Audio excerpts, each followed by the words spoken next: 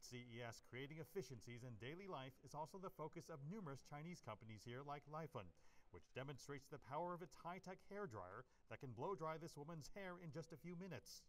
Chinese company Yarbo shows off its autonomous snowblower that can help clear a driveway without the owner lifting a finger. That's actually Mimo, an AI robot that thinks, acts, and adapts. We want to use it to have this robot inside a house, and I'm proud of it. So we made this kind of design. So you want it to be sitting there like it's a piece of furniture. Yeah, like a expensive, rich furniture. Mimo has AI built into the device so that the moving piece of furniture can even talk.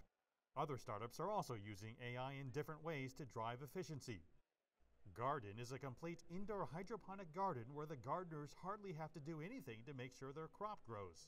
You just select what you want to grow and the system grows it for you. The system actually has cameras. The system actually sees the plants that are growing on your garden, and it's going to be able to detect what kind of plants it is, how fast they are growing, and this way it's going to optimize the growth of your plants for you. While the AI-driven system can certainly help people with a busy lifestyle, Ruxel hopes his tech will go beyond that. Cities around the world become more efficient in the way they grow healthy food.